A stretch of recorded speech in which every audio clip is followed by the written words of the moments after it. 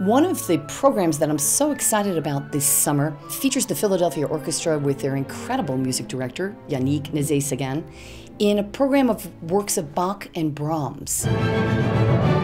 This program really was intended to feature the sound of the Philadelphia Orchestra, which they are so renowned for. This sound that's big and fat and just kind of embraces you. And the first half will feature works that were arranged specifically for the Philadelphia Orchestra by the legendary maestro Stokowski, who was the music director of the Philadelphia Orchestra for so many years. So it's very meaningful to hear this orchestra play these Stokowski arrangements.